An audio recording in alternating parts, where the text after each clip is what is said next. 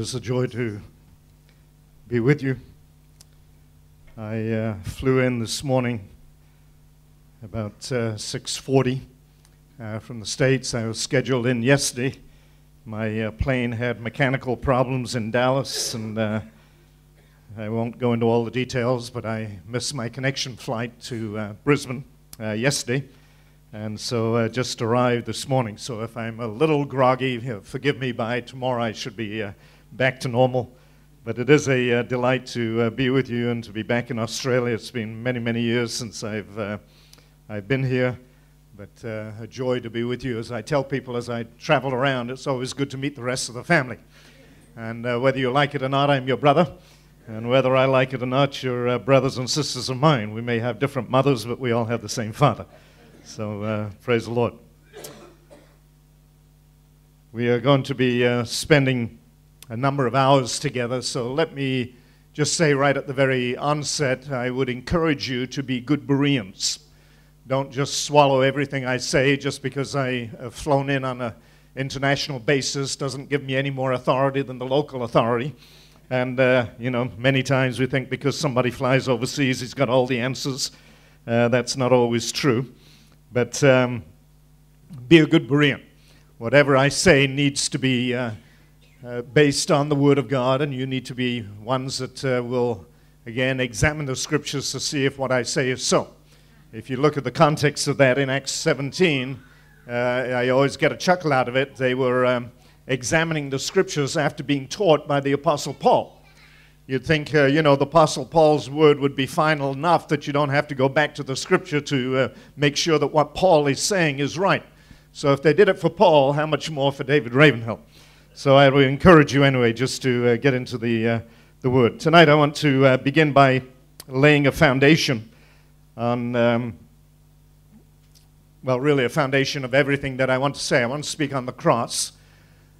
It's a message that God gave me many years ago. My wife and I graduated from Bible school in 1964, and our first ministry together was with David Wilkerson in the early days of the Teen Challenge Center in New York City. One Sunday afternoon, I was sitting asking myself a question. The question was, why is the world still unevangelized? We've had 2,000 years that have gone by since Calvary, 2,000 years since the outpouring of the Spirit of God. And why is it that the church is still trying to fulfill the Great Commission? What is wrong? And out of that question, God began to unfold to me that we have a basic problem with the presentation of the gospel. And what I'm going to do tonight is give you an understanding of why Jesus Christ died. As you know, those of you who are pastors, and there's a number of you here, there's numerous words used to describe what God has done in the overall word of salvation. Salvation is an all-inclusive word, as you know, that begins with the moment we're saved all the way through to our ultimate glorification when we enter those pearly gates. But there's a number of words. One of those words is propitiation, which is a spiritual term. It is taken from the temple. There is the word justification that we are all familiar with, which is a judicial term taken from the court. There is the word reconciliation, which is a social term taken from society. And then there is the word redemption. Redemption is a commercial term taken from the business world. And it is this word, redemption, that I am basically basing my thoughts around tonight. It takes all of those different terms to give you a full understanding of all that Jesus Christ accomplished on the cross. And yet I think it is the word redemption that we fail to really emphasize the way we should. And so that's what I'm going to be talking about tonight. We have made the cross very much a man-centered gospel, and we need to see it in its proper perspective, and that is that the cross is really for God's sake more than for our sake. And that may come as a strange statement for some of you, but we've repackaged the gospel over the years to try and make it presentable. We now have a seeker-sensitive God that would not offend you by talking about sin or anything like that, and so on and so forth. And the gospel is sort of morphing as it goes along. We now have the emergent church that is questioning the Word of God. It's really an emergent Bible that has produced an emergent church, because they now have taken the authority away from the authority of Scriptures and placed it on the person that interprets those Scriptures as the one that is the final authority. And so we're seeing changes taking place. We need to get back to the Word of God. I make no bones about the fact that I'm an old-fashioned preacher, not just because of my age, but because everything that pertains to life and godliness is in the Word of God. We don't need a new Bible. We don't need a new emphasis on it. We just need to get back to believing that God is the same yesterday, today, and forever. If you have your Bible then, I trust you do, open, if you will, to the Epistle of John. I want to begin there, and I want to begin by laying a little bit of a foundation. Epistle of John, chapter 2, beginning in verse 12. John says, I am writing to you little children. Verse 13, he says, I am writing to you fathers. And also in verse 13, I am writing to you young men. Three categories that John is addressing here.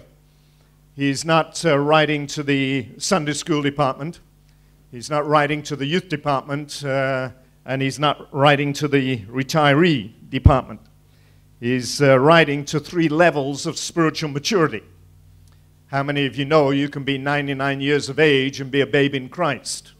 Or you can be 20 years of age and be a seasoned man or woman of God. And so we begin the Christian life the way we begin the natural life. We begin as a babe. Nobody in this room came out of the womb weighing, 10 stone and speaking fluent Aussie. We all started the same way. We came into the world as babies. The wonderful thing about a baby is it has no past. And so John says, I write to you children because your sins are forgiven you. If a baby could express itself and it was screaming at the top of its lungs, here it is 3 weeks old, and mother goes in the middle of the night to try and figure out why the baby is screaming. If that baby could articulate the problem, you would never hear that baby say, Mom, the reason I can't sleep is because of all those horrendous things I've done in the past. No, it's a baby. It's only 3 weeks old. It has no past. If any man be in Christ, he is a new babe, and old things have passed away. And so he says, I write to your children, your sins are forgiven you. If I were to take one term or one word to describe each of these levels, the first level is the word regeneration or conversion. The Christian life begins when you realize you're a sinner and only the blood of Jesus Christ can cleanse you from that sin. And once we embrace that, we are free from the past. Although these days, the sixfold ministry is counseling, and we are now digging up the past and examining the past like never before. But if we really are born again of the Spirit of God, it should be dealt with. The reason there's a need for counseling is because we have not presented a full gospel. And so people have still got their hang-ups and their problems and so on. But anyway, we won't deal with that right now. And then he says, I write to you young men. It isn't too long before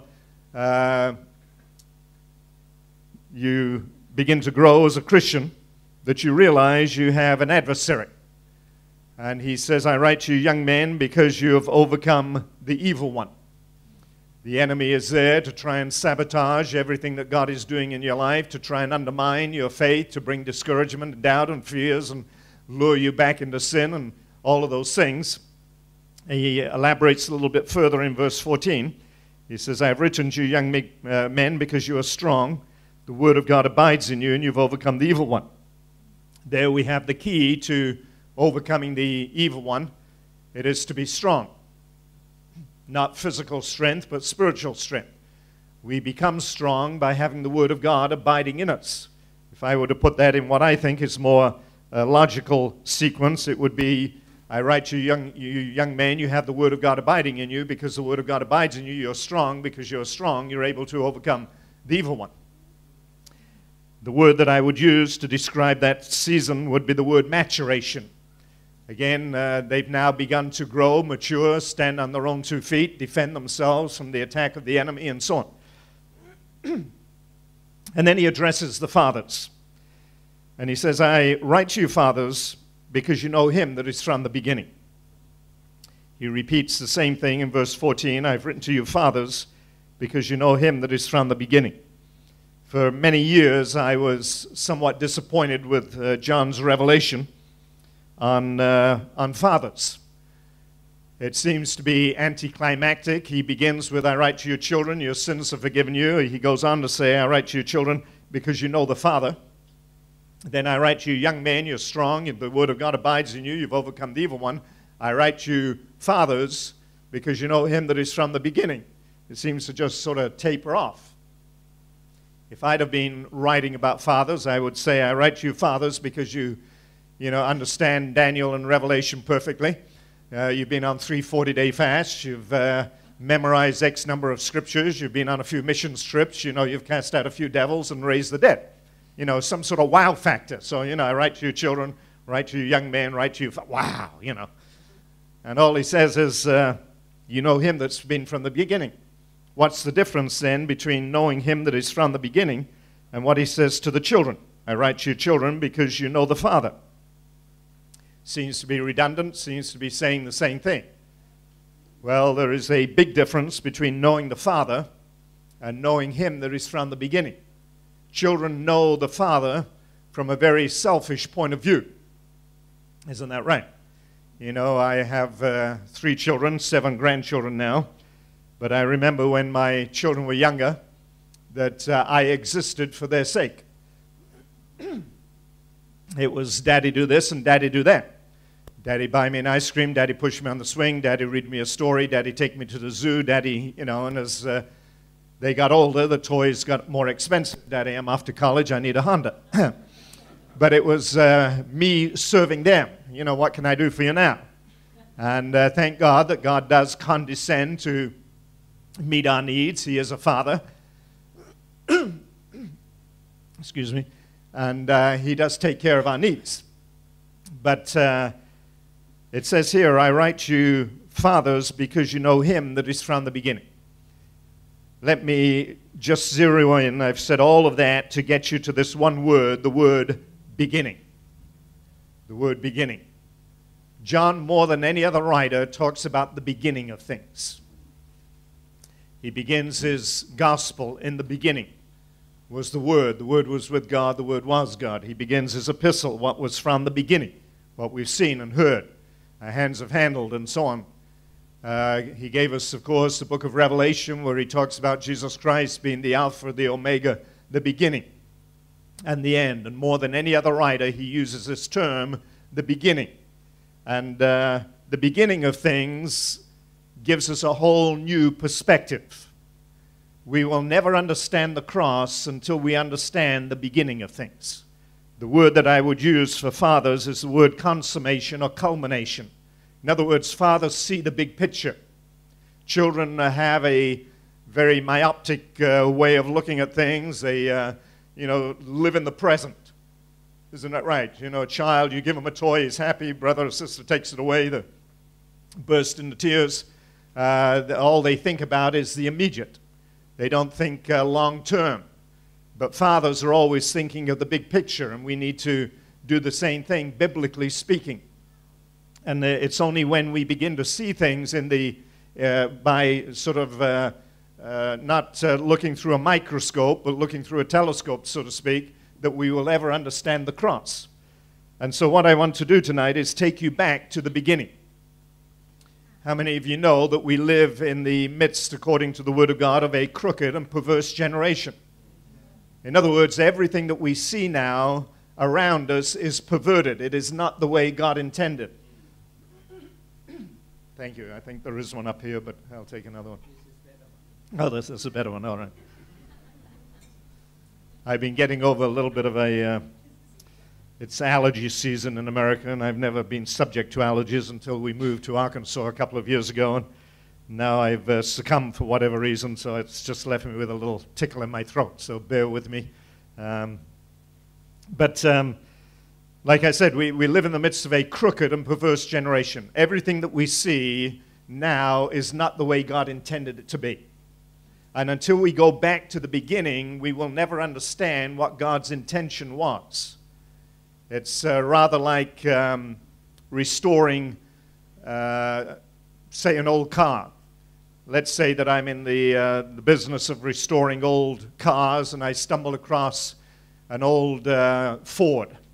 Let's say going back to the 20s. Somebody here oh, another one. My goodness. We'll be able to have a baptismal service here pretty soon. But, all right, thank you. I appreciate it.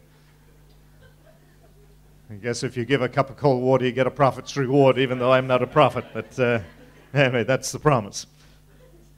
But let's say I stumbled across an old car, and it's a 1920, model A or T, whatever it was. I wasn't around back then. And that car is reasonably well intact, but somebody's taken the wheels off it. The headlights are missing, and the seats have gone. But the engine and the rest of the body is reasonably intact. And I begin to restore that car. In the process of restoring it, I get the engine running, obviously, get the thing painted. And if I'm going to drive it, obviously I need wheels. And so I go down to the local Goodyear place, and I get some nice Fatso tires, mag wheels, and I get those fitted on the car. If I'm going to drive it at night because the headlights are missing, I need some headlights, and so again I go to the auto place and I get some little square halogen headlights, modern headlights. The bumper's gone, and so the fender, and so I need to get a bumper now to protect my investment. I go down to the wrecking yard and I get a great big plastic monstrosity off, some late model car. And now the car is intact. It's got wheels, it's got a headlight, it's got a bumper to protect it, and so on. And then with much joy, I take my car out on its sort of maiden voyage, and as I'm driving down the street, there's an old man there standing, and he looks at me, and sort of a strange look on his face, and I think, this man's overcome with nostalgia. And so I slow down and, in fact, back up, and I say, well, what do you think? I noticed that you were looking at me, and much to my chagrin, he says, what is that? And I said, how old are you? He says, well, I'll be 95 years of age next week. I say, well, you mean you don't recognize this as a 1925 Model T? And he shakes his head. He said, son, that's not a 25T. First of all, never had headlights like that. It never had a bumper like that. Certainly didn't have those tires you got on it, and so on and so forth. You think you've restored it back to its original condition, but originally that car had little narrow tires and wooden spoke wheels, not alloy wheels that you've got on it. Had round headlights, and he begins to point out all the things that are wrong. I'm convinced if the Apostle Paul met the average Christian today, he'd say, you're a what? You're not the sort of Christian I remember, And so we need to go back to the beginning to understand what the cross is all about. The cross really is God's medicine for man's sickness. Let me say that again. The cross is really God's medicine for man's sickness. How do you know then that that medicine has taken its effect?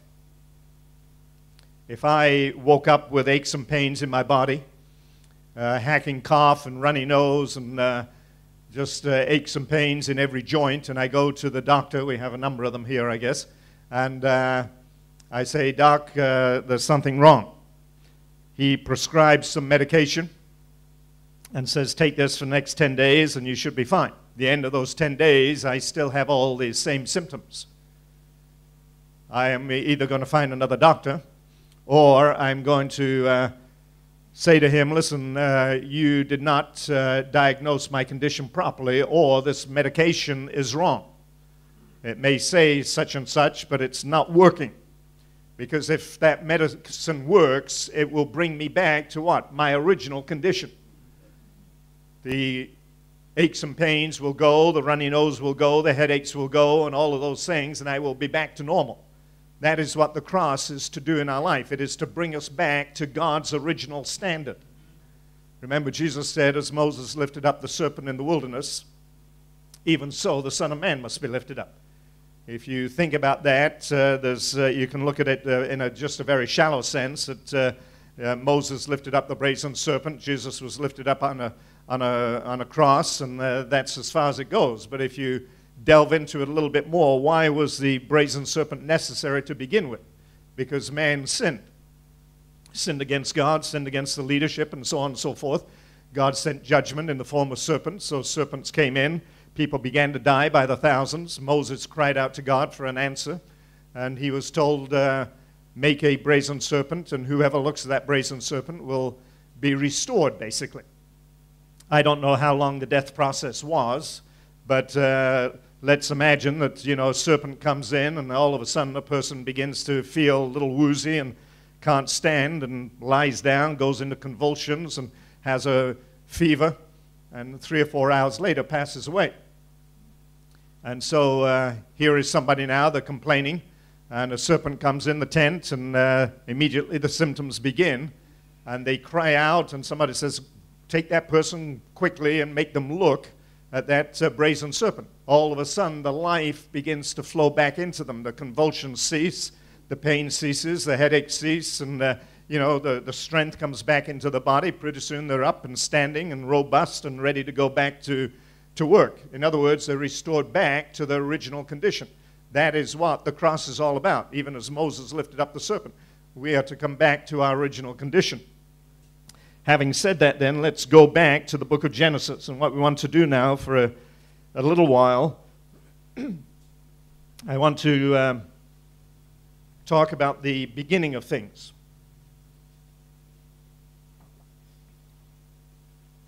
Genesis chapter 2. As you know, the book of Genesis means the book of beginnings. And in Genesis 2, verse 15, we find man in his original condition. There is no sin. Nothing has been distorted. Nothing is perverted. Nothing is twisted. There's no crooked and perverse generation at this particular time. We just have God's creation that was good in his sight. Verse 15, and the Lord God took the man and put him in the Garden of Eden to cultivate it and to keep it. That is the way God intended man to be. Now you can break that verse down into 3 areas. First of all, the word submission, then location, and then vocation. First of all, submission. The Lord God took the man. In other words, God as Lord, as Master, had total and complete authority over man. Man was not resistant. There's not heel marks all the way over, the Garden of Eden, where God is reluctantly dragging man and saying, I'm bigger than you and stronger, so you've got to do what I want you to do. No, man is completely compliant and submitted to the will and the purpose of God, so that God is able to take him and place him in whatever place he chooses. In this place, of course, in this verse, it is the Garden of Eden. So we have a location. God says, this is the location that I have chosen for you. Not a location that you've chosen, but I've chosen. And then in that location, he reveals his vocation. I've placed you here so that you can serve me. And this is what I want you to do in this particular location. Now, I'm convinced if we understand the cross correctly, that God will bring us back to that place where at any given time he should be able to reach into your life and not my life without any resistance on our part, where we are totally and completely submitted to his lordship, and he can then take us and place us in whatever geographical location he chooses, whether it's Australia or Africa or India, Asia, wherever it is. And then in that location, reveal why he's placed us there. I place you here to serve me. This is my will for your life. This is what I want you to do. Notice God does not give man a personality test and say, well, we'll see how you fare. If you come out with a green thumb, I've got this incredible garden with all this horticulture and plants, and, you'll have a time of your life. On the other hand, if you're a little more artistic, I've got this villa down near the beach, and, I'll give you a digital camera and some paints, and you can just have a great time. No. God says, this is my plan for your life. Man obviously sinned and came short of God's glory and God's purpose and so on. But the cross is to bring us back to this particular place. The cross, again, God's medicine for man's sickness. When we are restored, when we are normal in the eyes of God, this is what we should look like here in this particular place. Now, what I want to do now, again, for a few minutes, is try and get into the mind of God, the understanding of God as to why he created man. So let's look at a few verses in the book of Colossians.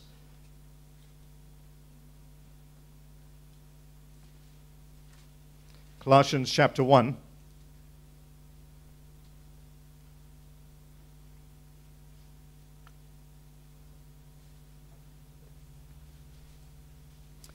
Verse 16, for by him all things were created, both in the heavens and on earth, visible and invisible, whether thrones or dominions, rulers or authorities, all things have been created by him. Let me just pause there for a moment. I trust you don't have a problem with that. The Bible is emphatic that God is right and Darwin is wrong. God is the creator of the heavens and the earth. And I don't have a problem with the earth being 1 trillion years of age or more than that, because as I think it was Lauren Cunningham said many years ago, God can create a rock with vintage. In other words, he could create the earth 6,000 years ago with vintage. After all, man had vintage when he was created. He turned water into wine. It had vintage, even though it was just created. So, God is capable of doing anything, isn't he? But the Bible declares that God is the creator. But then Paul sort of fine-tunes it a little bit here. And he says, all things have been created by him and for him. That is important. In other words, when we enter into the mind of God, the understanding of God, we need to understand why God created everything that he created. Everything was created by him and for him, including you. In other words, God did not simply create man in the beginning, give the world a good spin, and say, I'll be back in a few thousand years, check up and see how you're doing. No, he created everything for himself, for his pleasure, and so on. In the book of Revelation chapter 4, again, these are just verses talking about God's purpose. Verse 11, worthy art thou, our Lord and our God, to receive glory and honor and power, for thou didst create all things. Once again, the declaration that God is the creator of all things. And then it goes on, and because of your will, they existed and were created. The King James says, and for your pleasure, they were created. So God created everything for his pleasure, for his will. And we then exist for the will of God and for the pleasure of God. Hebrews chapter 2.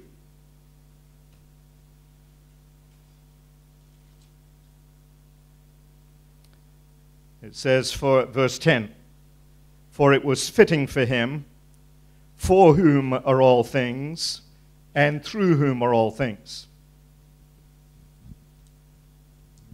Suck on a lozenge. May help my voice a little bit here. Let me put that in the order of the other verses. For it was fitting for him, speaking of Christ, through whom are all things, and then for whom are all things. When God created the world, again, it was created for his pleasure and for his purpose. Romans chapter 11.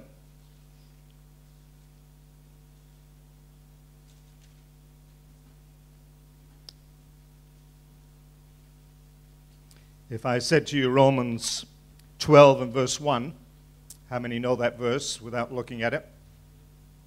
A well-known verse, I beseech you therefore, brethren, by the mercies of God. How many know the verse prior to that? Verse 36. Verse 36 is the foundation of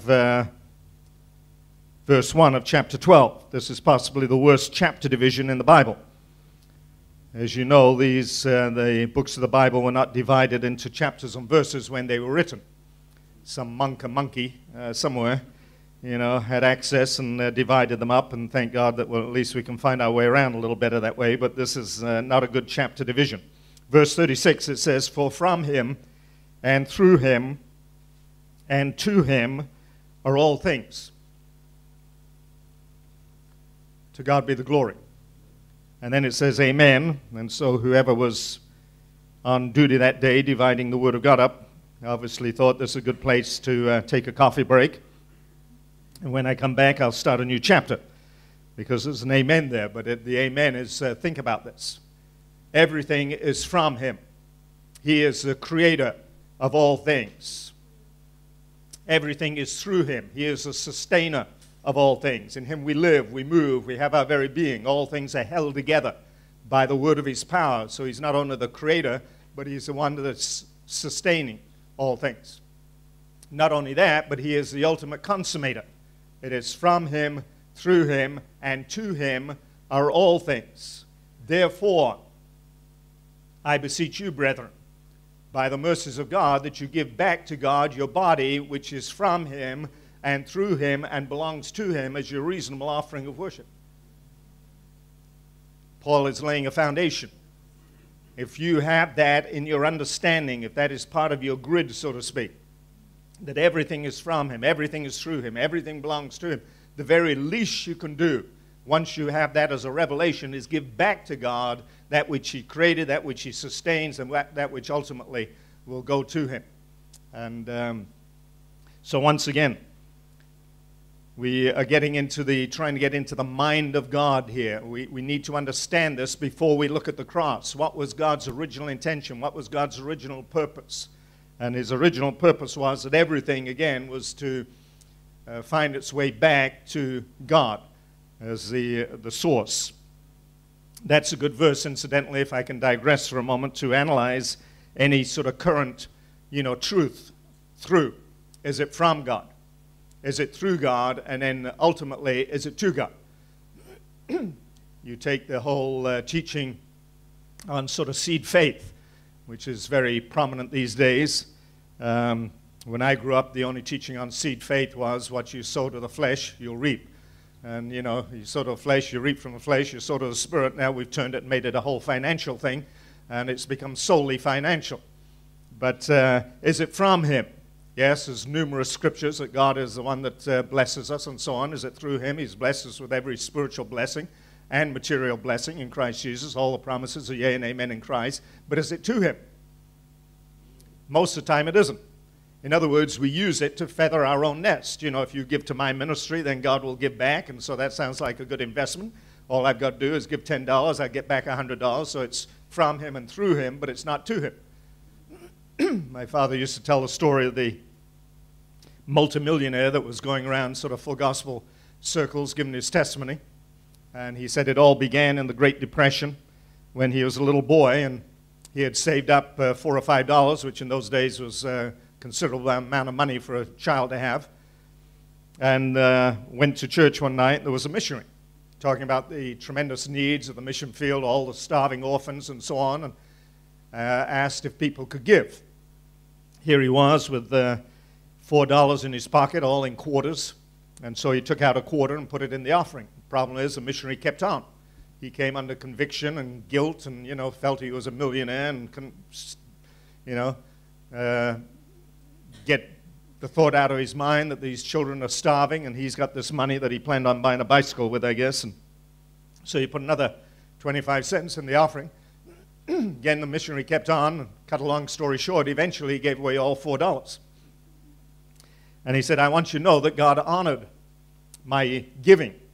He said, today I am worth millions. All I said as a result of, as a child, I gave everything to God, and now I'm worth millions. Of course, the place erupted. Everybody cheering and clapping and so on, but there was a little old lady who wasn't very impressed. She sat on the front row, and when all the applause died down in a whisper that everybody could hear, she said, I dare you to do it again.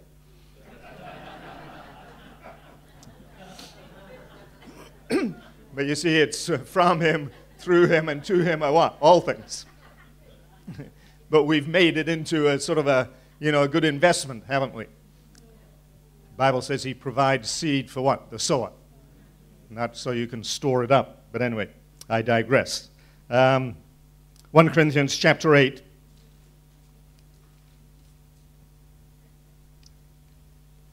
Paul mentions this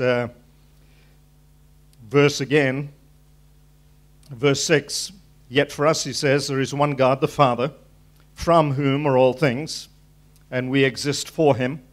One Lord Jesus Christ, by whom are all things, and we exist through him. He turns around a little bit, but the same thing. It is from him, it is through him, it is for him. I believe that this particular revelation, if you like, influenced everything that Paul did. In fact, to me, it's Paul's greatest revelation. Everything comes from God. Everything is sustained by God, and ultimately everything will find its consummation or its climax in God himself. And if we have that, again, as a foundation in our life, it will change everything that we do and everything that we think about. So we've tried to get into the mind of God there for a little while, that everything was created for God, for his pleasure, for his will, for his purpose, and so on. As you well know, sin came into the world. The enemy comes along, deceives man into thinking that he'd be better off running his own affairs instead of being in submission to the will and the purpose of God.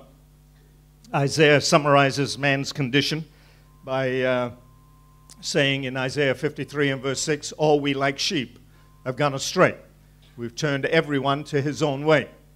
And so sin came in. As a result of that, of course, the cross was necessary. And so the answer to man's sin lay in an understanding of the cross. And that's what I want to look at now. Why did Jesus Christ die? What was the reason that Jesus Christ died? And I think as you will look at these scriptures with me, you'll see that there is a whole side of our Christian faith that we have neglected. And I think there is a reason for that neglect. But we are sinners.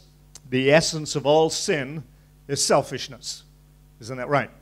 When Jesus challenged people to follow him, he did not give a list and say, if you're prepared to give up 80% of these things, then you can be my disciple.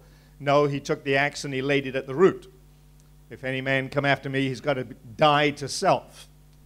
And if he dies to self, then he can, and only then can he become my disciple. And there's not much talk these days about dying to self.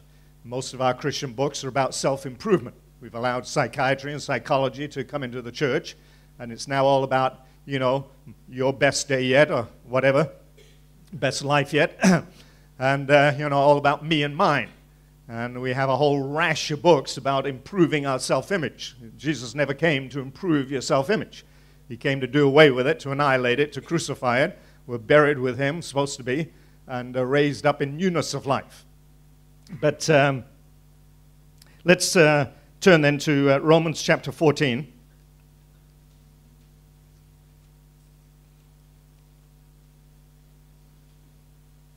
And we're going to look at a number of scriptures now concerning the cross. Verse 7, for not one of us lives for himself, no one dies for himself. For if we live for the Lord. If we die for the Lord. Therefore, whether we live or die, we are the Lord's. Verse 9, for to this end Christ died and lived again, that he might be Lord both of the dead and of the living. Now notice the reason he died, verse 9, for to this end Christ died and lived again, that he might be the Savior of the world. No, that he might be the Lord. In other words, he died to reestablish lordship. He is Savior, obviously. He does redeem us and cleanse us from sin, but there is something greater. He wants to establish lordship. And so, once again, whether we live or die, we are the Lord's. And to this end Christ died, that he might be Lord of the dead and the living. And then we go to the book of Titus.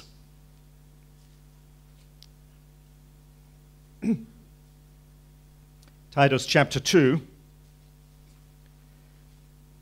verse 13 and 14, it says, looking for the blessed hope, the appearing of the glory of our great God and Savior Jesus Christ, who gave himself for us, that he might redeem us from every lawless deed. Let me just pause there for a moment.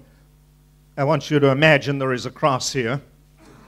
And on the left side of the cross is what God has done for man. On the right side of the cross is what Jesus Christ has done for God. We are familiar with this side of the cross. It's this side of the cross that we are forgiven. We are cleansed. We pass from death unto life. We're taken out of the kingdom of darkness, brought into the kingdom of God's dear Son. We're reconciled to God. We have the peace of God, peace with God. We come into a new relationship. We can cry, Daddy, Abba, Father, and so on. That's the side of the cross that we're familiar with. And notice he says here, He gave himself for us that he might redeem us from every lawless deed. In other words, cleanse us from every lawless thing that we've ever done. The Bible defines sin as a transgression of the law. So we were all lawless. We've all broken the laws of God. And so he came to redeem us or cleanse us from that. But then it says, and purify for himself a people for his own possession, zealous for good works. So he not only cleansed us, but he came to claim us. What the blood cleanses on this side of the cross, the blood lays claim to on this side. You'll notice that it is a people that God wants as his own possession. Let me go back for a moment and give you another car illustration. Sorry, ladies, I know that cars don't exactly get you very thrilled and excited, but most guys sort of like car stories. But let's assume that my wife and I have only been married 1 year. This is purely an illustration. And when we got married, we had a number of debts. And so we've agreed together as a young married couple that we will not be extravagant in buying things. We will do everything within our power to pay off our debts. And that is the agreement we've made. We've now celebrated our first anniversary, and all our debts have been paid. Not only have our debts been paid, but we've accumulated now $1,000. I take my wife out to eat, which is the first time in a year because we've been very frugal about not wasting money. And so we're celebrating our anniversary, and across the table in the restaurant, I say to her, darling, wouldn't it be great if we could have a car? One of the things we've done without for that year is a car because we've been able to get local transport or maybe a carpool or something. And she says, oh, it'd be great if we had a car. I said, I'm tired of, depending on people to take us to church, and we've sort of worn out our welcome a little bit anyway, and why don't we buy a car? And she said, listen, you promised we would not go back into debt. I said, but we've got $1,000 in the bank. She laughs and says, you mean you think you can buy a car for $1,000? I say, well, give me a chance. She says, well, if you really think you can, go ahead, but not a penny more. We're not going back into debt. And so I say, well, listen, you pray. This is my department. And she goes into the closet to pray. In the meantime, I go scouring around all the car yards. And finally, after several hours, I come across an old car, 25 years of age. Seems to be running reasonably well. And it's $990. I buy it. That car is filthy. It's got 25 years of accumulated dirt on it. Let me add to the illustration by saying that my wife and I, during that first year of marriage, have established a reputation in the little community where we live as being Mr. and Mrs. Clean. Everything about our lives is immaculate. Our house, even though we don't have a lot of possessions, everything is immaculate. The windows are always, clean. The lawn's always beautifully manicured, and so on. And that's the reputation that we have. Everybody knows us in the community as Mr. and Mrs. Clean. I buy this car. When I come into the community, I immediately drive it around the back of the house so nobody can see it, and I begin washing that car. After all, that car is going to be a reflection of the owner of that car. And so I start washing that car. I spend hours washing that car after taking a huge bucket of soapy water and washing it. I then take some solvent to remove the grease and grime. I then cut and polish the car. And pretty soon the luster comes back and the car almost looks like new. I then tackle the inside of the car. I get the vacuum cleaner and thoroughly vacuum it. I take some upholstery cleaner and do all the upholstery. I'm a fanatic, so I steam clean the engine. And by the end of 4 or 5 hours of work, there is not a trace of dirt anywhere on that car. It is immaculate. I then go into the house, and I take with me all the dirt that I got from the car. I pile it on the kitchen table. There are filthy rags, there's paper towels, there's dust. I open the vacuum cleaner and shake out all the dust out of the container. And here on the kitchen table now is this mound of filthy rags, dust and dirt and everything else. And I call my wife. And I say, darling, quick, quick, come here. Look, look, look. She comes out of the closet. She said, I've been praying, you know. And I said, well, look what we got for $1,000. I point to all the dirt. She said, what do you mean? I said, well, look, this is what we got for $1,000. Aren't you happy? I don't think so. When she settles down, she's going to say to me, I thought you went to buy a car.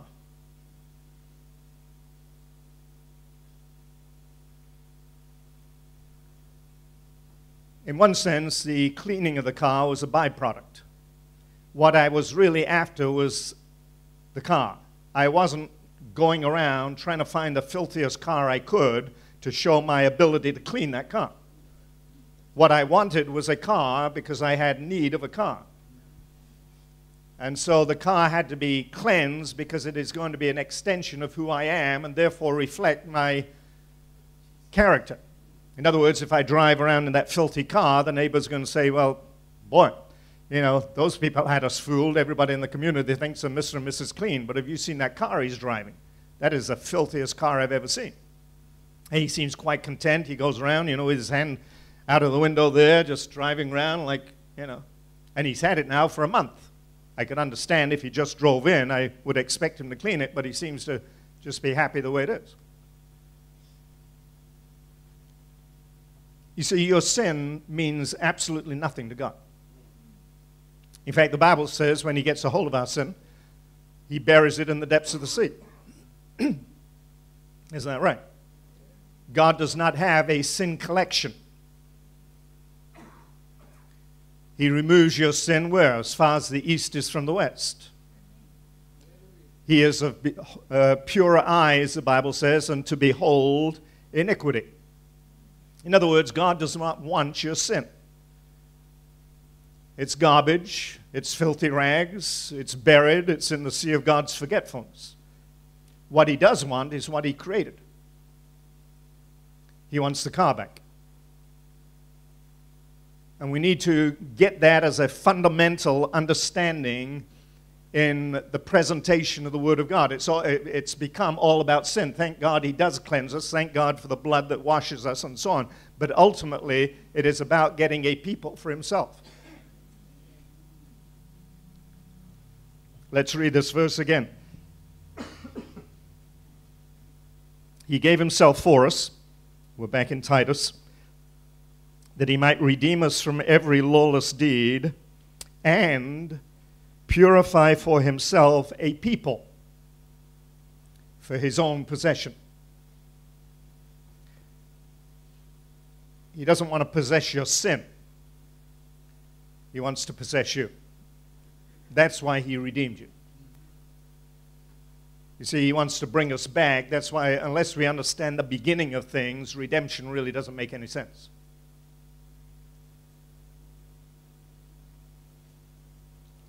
Second Corinthians chapter 5,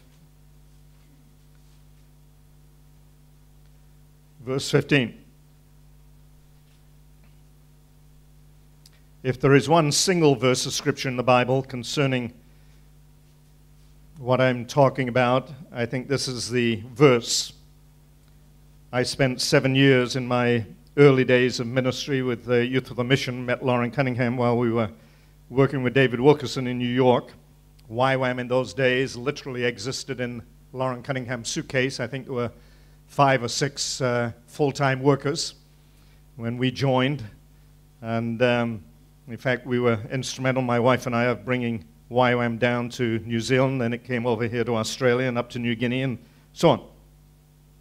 And so I've knocked on doors, grass huts all through Fiji and Tonga and up into the Pacific Islands with YWAM. And most people, of course, think they're saved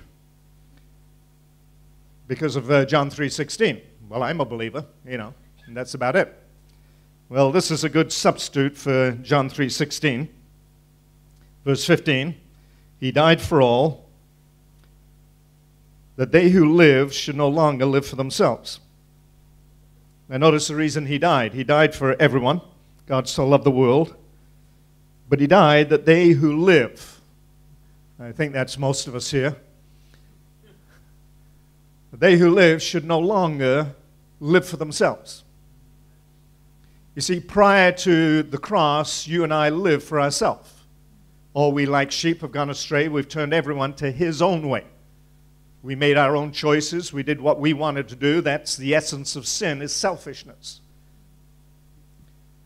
And the cross is to totally and radically change our whole value system. We are no longer living for ourselves, it says, but for Him who died and rose again on their behalf. See, that's the cross. It's to radically, again, change our whole direction.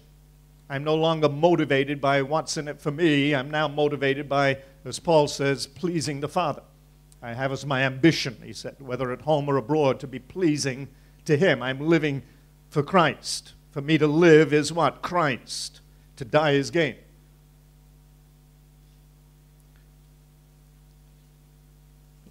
Revelation chapter 5. Again, all these verses now dealing with the same thing, redemption, basically. If those haven't convinced you, this one will.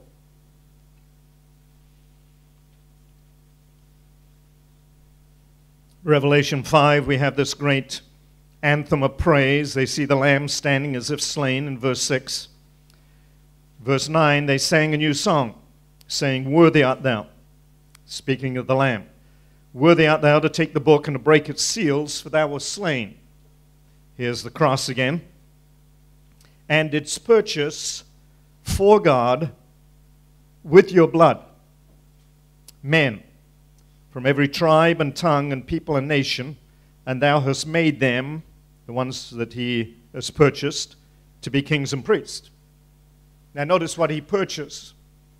He didn't purchase sin.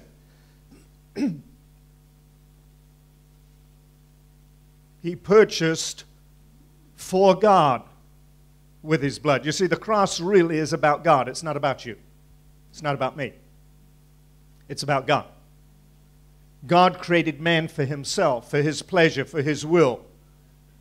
And in the eternal counsel of God, the Son said, Father, I will go and I will bring back those banished ones.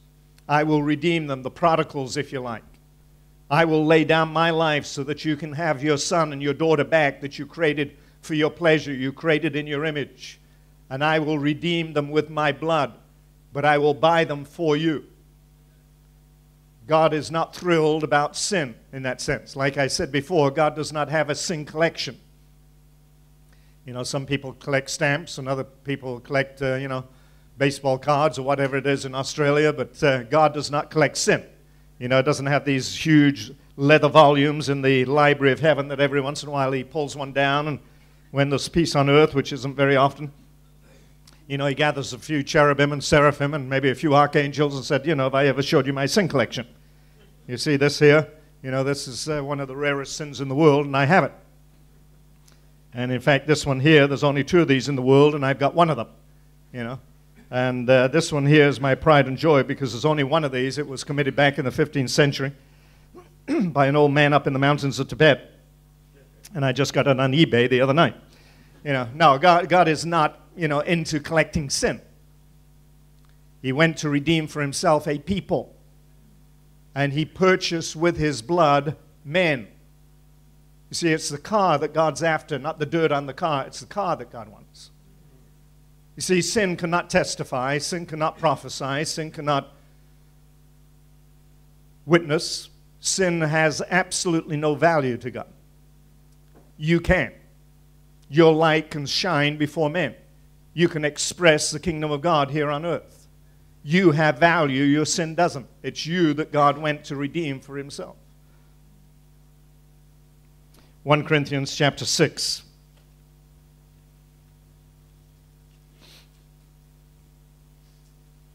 While you're turning to this, let me give you a very quick testimony. I was raised in a Christian home. My father was a hellfire preacher. And I grew up knowing where I was going. Where I was going was to hell. I may, as a child, have accepted Christ. I have no clear recollection of my younger years for whatever reason. But I'm now in my teens as I tell this story, and I knew that I was not right with God. And my father had made hell very real, and I had no question about the fact that if I died as a teenager, I would have gone straight to hell. Now, did I want to be saved? I longed to be saved. I longed to have peace with God. I longed to have the joy of fellowship with God. I knew all about that. But the problem was I had goals. I had dreams. I'm the middle child. I had an older brother, a younger brother. Younger brother passed away a number of years ago, but both of my brothers were straight-A students. They were top of the class, brilliant. And I was the one that brought home F's on my report card on a regular basis, you know, for jobs worth doing. But my take on it is that God put me in the family to bring humility to the Ravenhill household. But I'm not sure whether that's going to stand in eternity, but that's my take. But I dreaded school. I hated school. But the one thing I enjoyed was art. And I used to draw. And my goal was to have my own business, go into the field of graphics. That was where my passion was. That was the thing that excited me. I loved to do oil painting and creative stuff. And I couldn't wait to get out of school and go into this particular career. And somehow I knew that God was after me, and it may mean that I'd have to give up my career. And so the battle started about in the age of 13 when I had a full grasp of what was going on. And it lasted until the age of 18. Now, I was never a problem.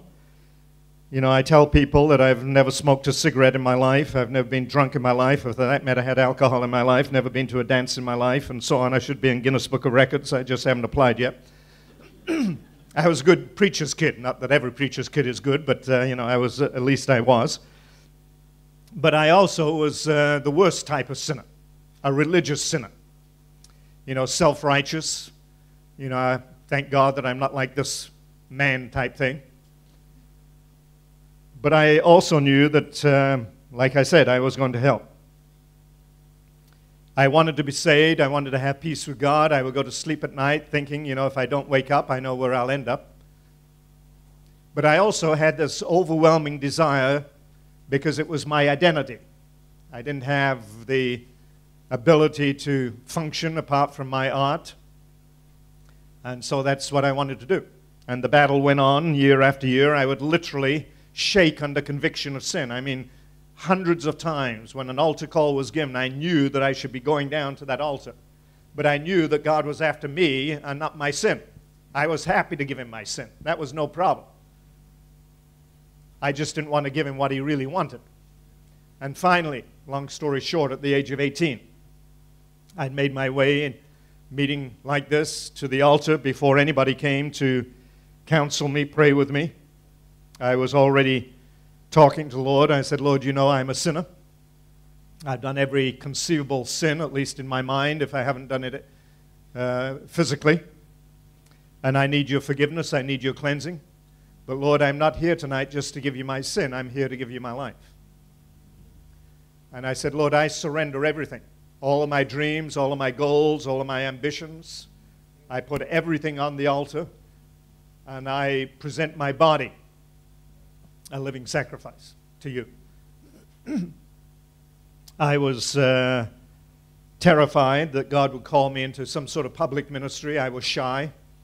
I would never do anything publicly in school that would draw attention to myself. I would sit at the back of the class and be as quiet as a mouse so I didn't get called to do something. And that which I feared came upon me. God called me into the ministry. But that's my testimony in essence. And it was over this issue of lordship. You see, we all need Jesus Christ as our Savior. But we don't really want Him as our Lord, do we? I'm sure all of you have seen The Passion, Mel Gibson's portrayal of the death of Christ. But why was Jesus Christ crucified to begin with? We know from God's point of view, God so loved the world that He gave His only begotten Son. But why did man put Him on the cross?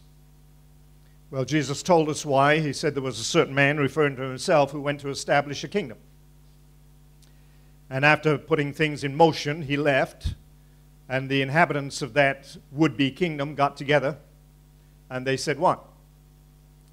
We will not have this man reign over us. So let's get rid of him. In essence, that's why Jesus Christ was on the cross. He came unto His own received Him not. It's interesting, isn't it, that we look at the cross and we come along, we're a sinner, and we see what Jesus Christ has done, and we say, Lord, I need your forgiveness, I need your cleansing, only your blood can free me from sin. And we say, thank you, Jesus, for taking away my sin. And then we come to this side of the cross and say, let's get one thing straight. I will not have you reign over me. Now, we don't say it in so many words, we just don't preach it anymore. In other words, the gospel is morphed. We've packaged it so it's presentable to man. After all, I want to get through the pearly gates. I can only get through the pearly gates if I'm clean. And so I need you a Savior. But I will not have you rule over me. I don't want you telling me what to do. I don't want to come under your lordship, under your control. Your kingdom come out there, but not here. Now again, we don't say it in so many words, but that's really the message of the gospel. Some of the world's greatest evangelists will never mention this side of the cross.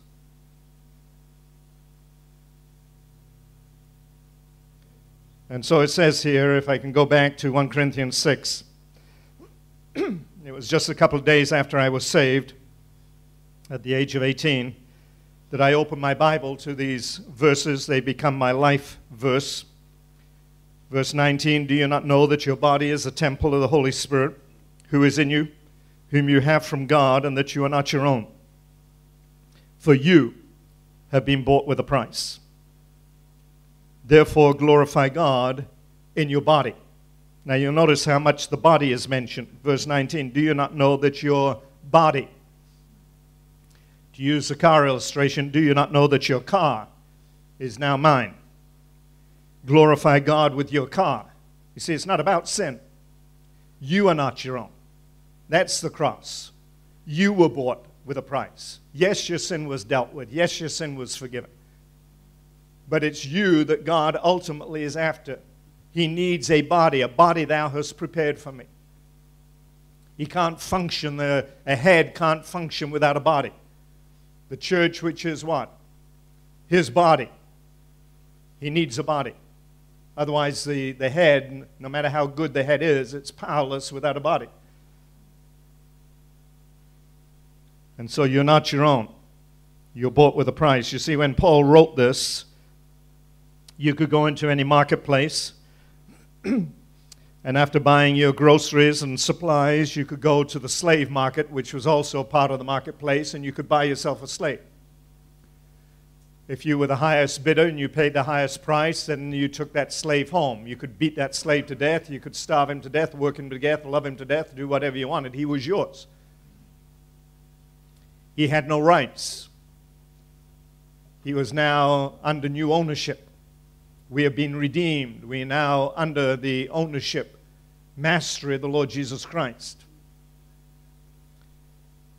In fact, when the Apostle Paul got saved on that Damascus road, had that encounter again, met the Shekinah glory of God, what was the first thing he said?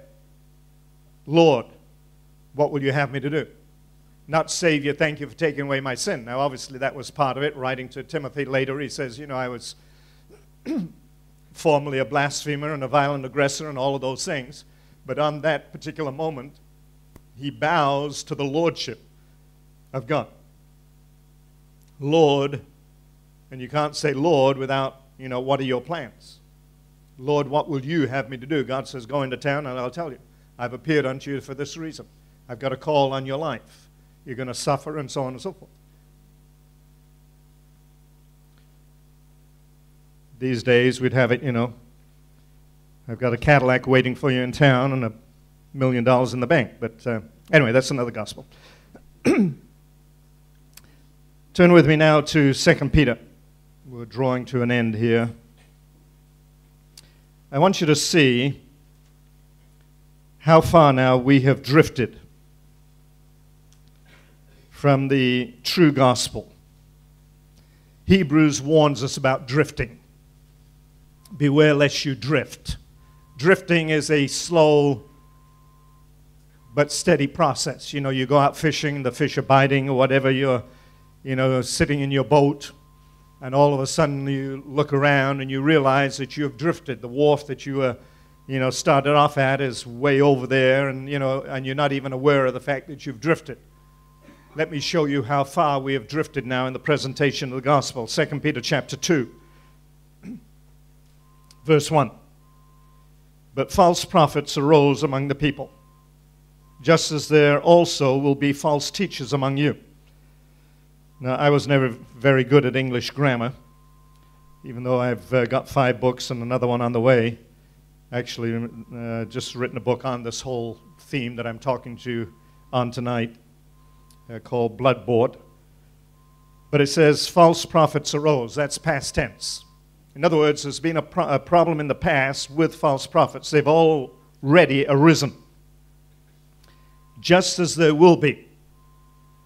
In other words, Peter is making a prophetic statement now. He is warning the church. Listen, we've had a problem in the past with false prophets, but I'm warning you that there is coming another problem, and it's going to be in the form of false teaching. And the false teaching will come in secretly. Now, when something is done in secret, nobody is aware of it. My wife and I were missionaries in Port Moresby, New Guinea, from 71 to 73. And one night I went to bed as normal, made sure the doors were locked. I got up in the morning, came out of our bedroom, went down the hallway into the living room, and I noticed the front door was wide open. I couldn't believe that the door was open. I was convinced that I'd locked it, as I normally did, and thought, well, maybe I just didn't, the catch didn't catch properly, and the wind blew it open or whatever, so I closed the door, went into the kitchen, and as soon as I came into the kitchen, I noticed the kitchen door was open. And I knew immediately at that stage that we'd had some intruders. They'd taken the mosquito netting off, they'd removed the louvered windows, they'd come in through the windows, left the 2 doors open. My first concern was we had 2 daughters at that time. They were asleep in bed, thank God. Began to go through the house, trying to figure out, what they'd taken. Went back into our bedroom and discovered that they'd removed a tape recorder from my wife's side of the bed, literally reached almost under her pillow and unplugged it, gone to my side of the bed and taken my wallet, a billfold out of the little dresser. A number of other things were taken, but it was all done secretly. I wasn't aware of it. It happened when I was oblivious to what was going on. And this is what Peter is talking about. This teaching will come in, and it will be so subtle, it will be done secretly, but the end result, he says, will be destructive.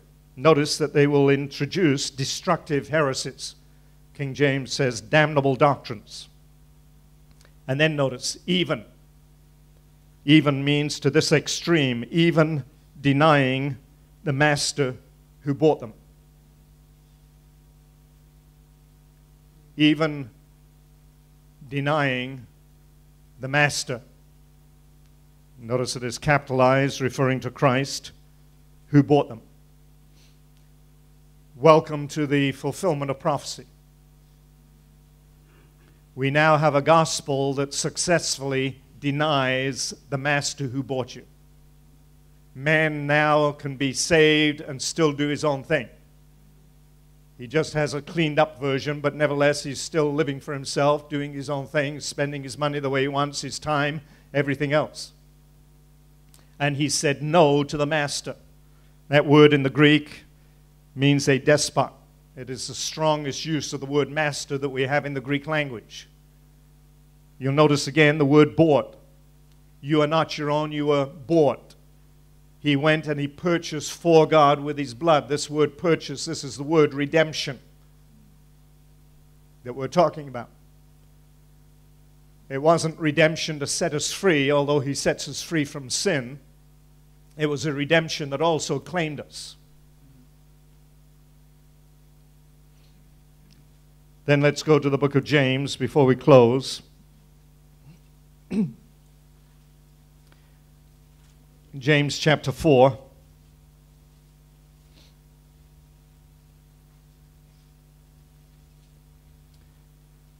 Verse 13 to 17. Come now, you who say today or tomorrow, we shall go into such and such a city, spend a year there, engage in business, and make a profit. Now, here is somebody, let's, without distorting this word, let's sort of embellish it a little bit by saying, here is a young couple. They met in the youth department at school, at the church, fell in love, and they got married. They were initially attracted to each other physically. Once they got to know each other, they realized that they both had the same liking. They loved animals, and they both felt they had a call to be veterinary doctors. And so they live in a little town where there's no college, and they apply to a prestigious veterinary school, and they get accepted. And so they have plans to go into the veterinary business. Now notice, every one of us has done what it says there in verse 13. We've been prepared to move in order to engage in some sort of business, and hopefully you go into business and make a profit rather than Chapter 11 or declare bankruptcy. If all goes well, you know, your business is to make a profit. Now, there's nothing sinful so far. This young couple is not talking about opening up a house of prostitution. They're not smuggling drugs into the country. They're not going into a counterfeit business. They just got plans to live a normal life. And that life means if I'm going to get ahead, I'm going to have to get a degree. So it means I'm going to have to leave the little town here, go to college, get my degree. And then if I get a degree, I'll get a better job. If I get a better job, I'll have more money. If I get more money, then I'll be able to do all the things I've always wanted to do. And we all fit into that category in some way or other. My idea was, you know, to go into college, get a degree in art, and so on. The mistake that this couple makes is in verse 14. They go to Pastor James. The conversation goes like this. Pastor, could we see you sometime this week? We've got some exciting news to tell you. Pastor James says, sure, drop in any time. Well, what's a good time? Well, how about tomorrow morning? You free? Yeah, okay. How about 10 o'clock? So they come to Pastor James's office, and Pastor James says, well, how can I help you? Well, Pastor, we're so excited, you know. And they've got a letter, and, you know, I don't know if you know this or not, but, you know, Mary and I met when we were in high school and in the church here, and you were the one, of course, that married us. You remember that, But maybe what you didn't know is we've had this longing to go into the veterinary business. And, you know, when I met Tom, Tom says, when I met Mary, I didn't realize she had this same liking, and I got it, and so on. And we've just applied to this prestigious school, and guess what? We've been accepted. And Pastor James, I hate to say this, but we're going to have to leave town. We're going to be going to Sydney, and, you know, you may not see us for a number of years, and we'd love it if you would pray for us next Sunday as we go. And farewell us, and every pastor, does that on a regular basis. So, that's the scenario. And they go on about all the excitement and how, this is so amazing. And then pastor says, hold on a minute. You do not know what your life will be like tomorrow. You're just a vapor that appears for a little while and then vanishes away. And so James says, hold on, kids. Let me tell you something about life. I assume James now has got white hair and a beard. And he says, let me tell you about life. Before you know it, it's gone. It's just a vapor. And he talks about the brevity of life. The Bible talks a lot about the brevity of life, doesn't it? Why life is like a weaver's shuttle, one place says. It's just over and gone in a moment. You get married, and the next moment you've got grandkids. And you think, wow, how did that happen? It's just... Instead, verse 15, you ought to say, if the Lord wills, we'll live and do this or that. In other words, James says, I haven't heard anything about the will of God in this. Is this God's direction or something you've always wanted to do? If the Lord wills, do it. If not, you're wasting a life. When I was a kid in England, we used to have a little song, only one life will soon be past, only what's done for Christ will last. And when I'm dying, how glad I will be that the lamp of my life was burned out for thee. Only one life will soon be past. Only what's done for Christ will last. And James says, instead, you ought to be saying, if the Lord wills, we'll do this or that. But as it is, he says, you boast in your arrogance, and that sort of boasting is evil. Therefore, to the one that knows the right thing to do and does not do it, to him it's sin. Sin is reverting back to a life of selfishness. Sin is reverting back to doing things for your pleasure instead of the pleasure of God.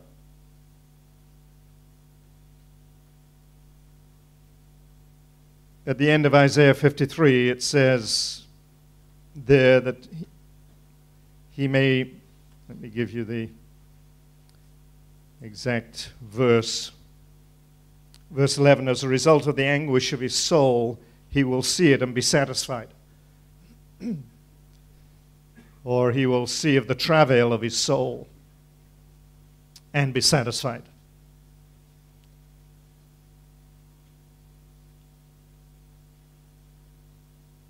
Imagine if I have a need to paint my house. And I get a quote on getting my house painted, and it's, let's say, $15,000. I don't have $15,000, and yet the house is deteriorating if I don't paint it. And my friend happens to be there when I get the quote, and I say to him, boy, never thought it would cost that much. And after the gentleman goes, it gives me the quote. He says, listen, I'll tell you what. I've got a couple of weeks coming where I don't have to work. I'll be on vacation. And I'm prepared to give you those 2 weeks and help you paint the house. We can get it done, the two of us.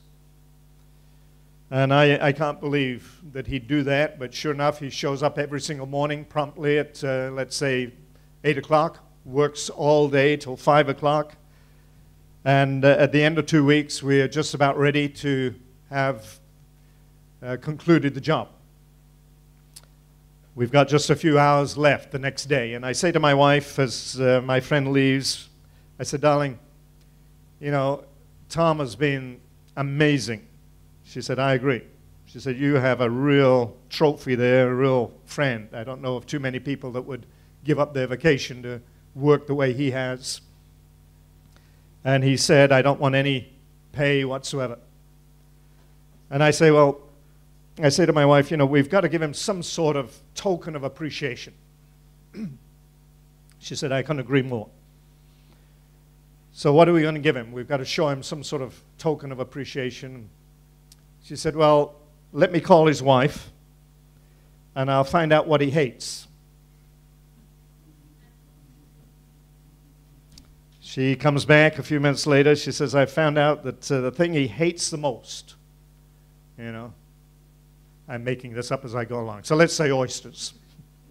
Possibly not a good choice for something you... And so I go out and I buy him, a huge bag of oysters. And the next day when we complete the job, I say to Tom, Tom, listen, I bought you something just to show you how much I appreciate all you've done. And I hand him a bag of oysters that I know he hates. Now, obviously, that's a crazy illustration. That to show somebody your appreciation by giving him what he hates the most. The Bible says here that Jesus Christ will see of the travail of his soul. It's talking about his death. And be satisfied. And yet the only thing we give him is the thing that he hates. Our sin. Again, he is of purer eyes than to behold iniquity. He can't look at sin. You see, I dare say, and I've said it many times, most Christians have given God their sin.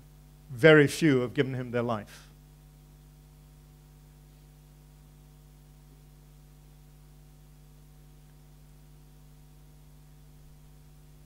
We give God the garbage.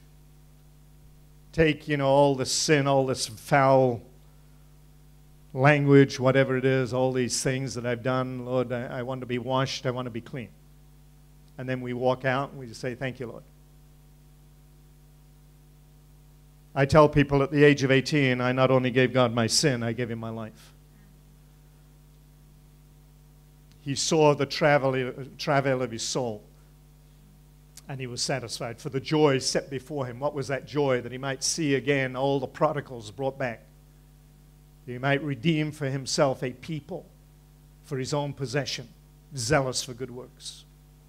That's what he's after. And somehow we need to get back again to a correct understanding of the cross.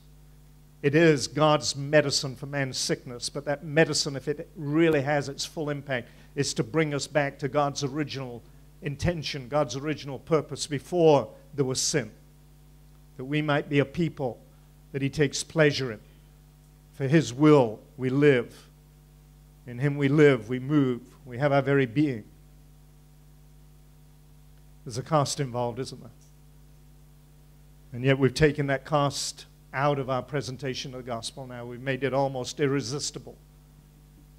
We've repackaged it in such a way. But once you put the cross back in there, it becomes the true gospel. We are fighting now and around the world these terrorist attacks. The Islamic faith, as you know, is becoming more and more militant. And one of the reasons that no government in the world can do anything about it is they're willing to give up their life. And there is no answer for that. Because they're willing to blow themselves up and they totally disregard their lives for the greater cause, if you like. And yet that's what this book is supposed to be about. Not that we go around blowing up places, but we have no regard. They love not their lives unto death, the Bible says. And yet today the gospel is all about self-improvement instead of a true death to self. Lord, what will you have me to do? And God is looking for a people, again, that have prepared to give themselves unreservedly to God himself. Say, Lord, take me and use me. I'll go where you want me to go. Like Ruth, whither thou goest, I'll go. Your people be my people. Your God, my God. Where you die, I'll die. The cross. Let's just close in prayer. Our time is just about gone. We're a few minutes early. Father, we thank you again for your word tonight. Lord, we think of the potential in this room to change the world. You did it with 12 men. that gave themselves totally to the kingdom. Father, we pray that, Lord, out of this group tonight, Lord, there would be men and women that would give back to you their life, surrender every plan, every goal, every ambition to the will and to the purpose of God. Father, they might be able to say, I'm not my own. I've been bought with a price. I'm going to glorify God with my body.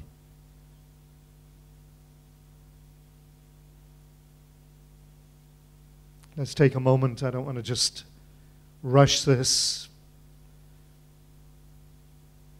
You can build an altar right where you are. Say, Lord, here is my life. I gave you my sin 5 years ago, 10 years ago, maybe 30 years ago. But Lord, I have never consciously given you my life. And tonight, Lord, I give you my life. Over the course of the next number of weeks and months, begin to show me your plan and your purpose. Lord, from this moment on, I want to live for you. You died to establish your lordship. I take you as my Lord and Master. My time, my money, my life belongs to you. Reveal to me your plan. Reveal again your purpose.